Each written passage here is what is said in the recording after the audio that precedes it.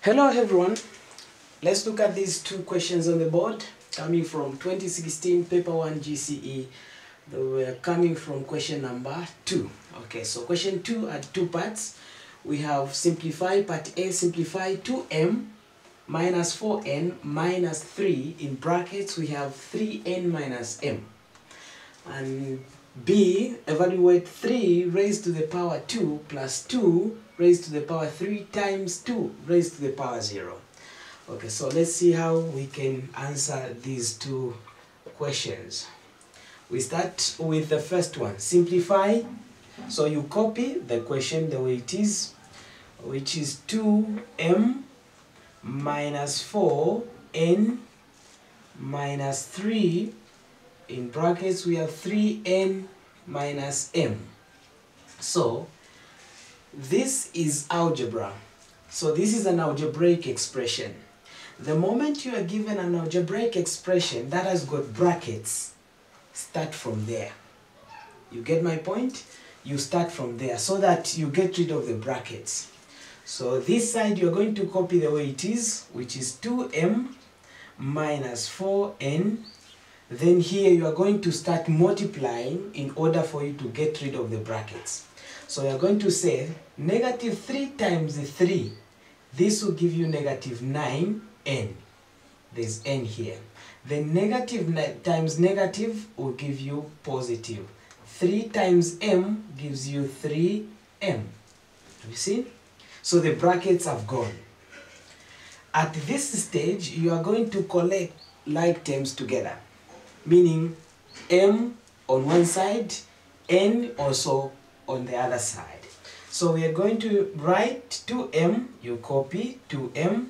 Where is the pair? It's here. So you are going to get this one here. You bring it here.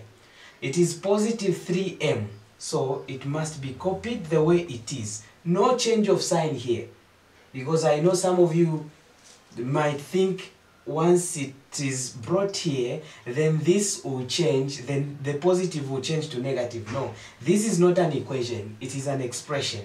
So you get the way it is, bring it here, so that it is closer to the friend here, which is 2m. Then we have negative 4n, we have negative 4n. The other pair is negative 9n, negative 9n. You write them like that. At this stage, like terms can be added.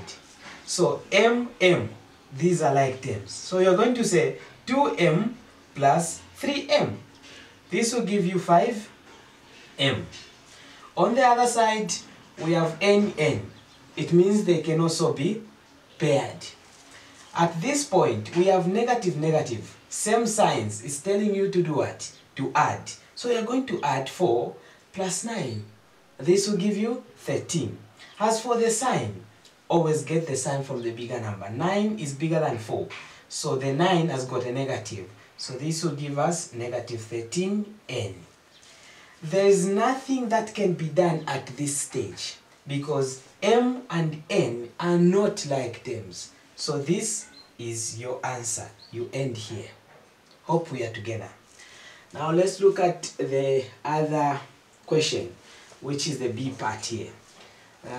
B part says we have to find the exact value of 3 to the power 2 plus 2 to the power 3 times 2 to the power 0.